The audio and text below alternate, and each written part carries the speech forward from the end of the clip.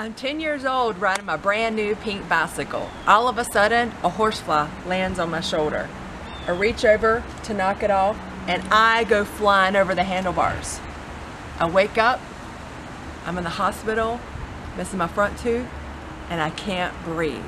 That day changed my life forever.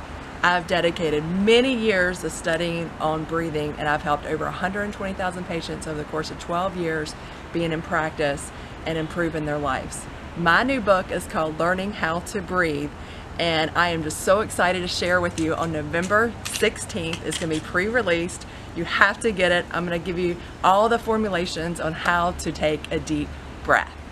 But before I go into the breath formula, what kind of mistakes are you making? There's 3 common mistakes that we make on a daily basis on breathing.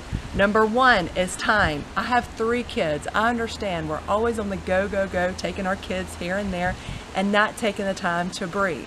Number 2 is posture. So many patients come to see me and they're wearing their shoulders as earrings. They're not having the proper posture to breathe. They're restricting their diaphragm and they can't breathe properly. Number 3 is chemicals. We wake up in the morning using shampoos and conditioners, and dryer sheets are smelling our house with all these artificial scents, all these perfumes and hairsprays that we're putting on. All those artificial scents and formulas are what they're doing is clogging up our pores where we can't breathe properly. So I want to give you a simple formula in order for you to have the most proper breath that you can.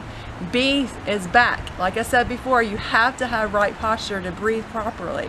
R is for relax. We just have to chill out. We have to calm our nerves in order to take a deep breath. E is for essential oils. I love essential oils, and I have one called, actually it's called Breathe, and I use peppermint, melaleuca, and eucalyptus on a daily basis to help me to breathe. These smell fantastic. Get rid of the chemicals that are in your house and use essential oils and clean up those chemicals.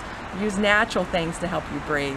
A is for allergies. We have to identify allergies that we're allergic to. We have to address them, and we have to eliminate those allergens that are within our body. T, thermography. Thermography is a wonderful tool to show inflammation. We can see inflammation in our sinuses, in our lungs, in our diaphragm, all those things that show us where we're having trouble with breathing.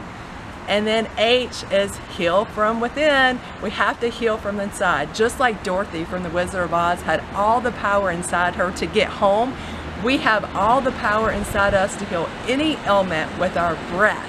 So again, November 16th, I'm so excited. It's pre-released with a new book, Learning How to Breathe by Dr. Corinne Weaver. Get it, it will change your life forever. Thank you.